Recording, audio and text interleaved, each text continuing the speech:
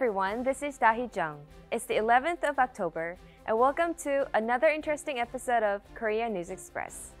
Once again, I've brought updates in Korea that you all may be curious about. Shall we take a quick look at the topics before getting into it? Asia's biggest film fest in Busan, Korea. Heung Min plays a crucial role in the friendly match at home. K-food that captivated the foreign media. Then, let's get through this week's episode of Korea News Express. Here's the first story.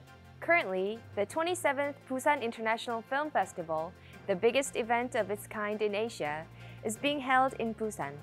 It returned to its full configuration for the first time in 3 years after being held in a scaled-down format due to the COVID-19 pandemic. This year's festival featured 353 films in total, including screenings of 242 official selections from 71 countries and 111 films screened by the Community BIFF. According to the American magazine Variety, the festival operated largely normally, including a red carpet opening ceremony, meetings between stars and fans, as well as master classes and special talks. Not only that, Screen Daily of the UK shared that the Asian Content and Film Market launched the new Busan Story Market, which allows content providers to conduct transactions directly through their sale booths on any intellectual property.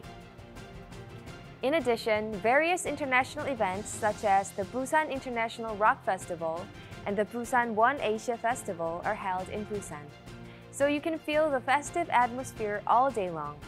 As such, Busan has a number of international events, abundant tourism resources, and cultural capabilities. Thus, let's look forward to Busan hosting the 2030 World Expo as well. Let's move on to the next story. In late September, Korea's national soccer team played friendly matches against Costa Rica and Cameroon. In particular, foreign media paid attention to Heung Min's wonderful performance. First of all, Heung Min's late free kick earned South Korea a 2-2 draw with fellow World Cup qualifiers Costa Rica in a friendly international on September 23rd. On the news, Britain's The Sun quoted Tottenham fans' reactions that Tottenham fans want Heung Min to replace Harry Kane on free kicks after his latest incredible strike for South Korea. In addition to this, Daily Express Online of the UK evaluated that Son stepped up and curled an effort so ferocious and precise that it left the goalkeeper rooted to the spot despite flying in at his near post. In the following match, Heung Min earned South Korea a 1-0 win over Cameroon.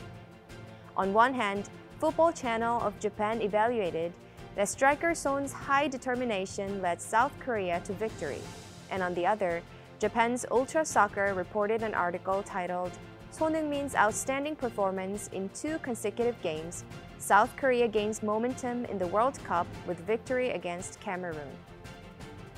Heung Min returned to his team after the national team's friendly match. We'll look forward to even greater performances in the future. And here's the final update.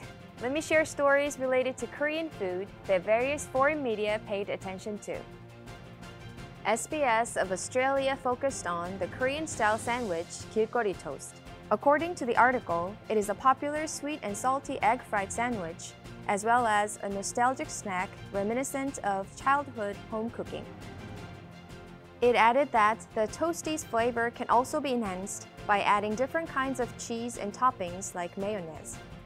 On the other hand, Tasting Table of the US shared 호두과자, one of the street foods in Korea that are eaten more on chilly winter days. Recently, as the popularity of 호두과자 has grown, so have the varieties of fillings, some of which include cream cheese or custard cream it added. That's all for this week's Korea News Express. Last October 9 was Hangul Day. It is Korea's national holiday intended to commemorate the invention and proclamation of the Korea writing system. Thanks to the promulgation of Hangul in 1446 by King Sejong, all Korean people, regardless of gender and social class, were able to learn to read, write, and express themselves to the full extent. In recognition of its value, the Hunminjeongeum manuscript was included in UNESCO's Memory of the World Register in 1997. Feel free to share your favorite Korean word in the comments. Once again, I'm Dahi Jung. Keep it here on Korea News Express.